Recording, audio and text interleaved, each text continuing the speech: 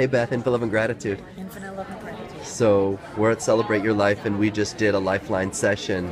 And was this your first Lifeline session? This was my first. First Lifeline session. And how would you describe it? It was life changing. Life changing. Yeah.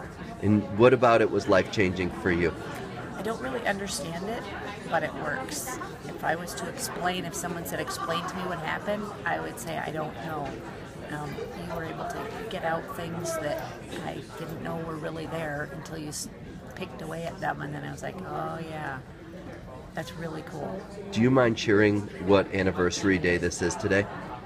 Today is the 3-year anniversary that my husband was killed in an accident. Infinite Love and Gratitude. Infinite love and gratitude. And when we started this process, the emotions that you were feeling and the physical stress that you were under, your body has been talking to you with certain disease processes. Do you mind sharing what your body was speaking to you with? Yeah, I've been fighting cancer, and I was most recently diagnosed with Hashimoto's disease.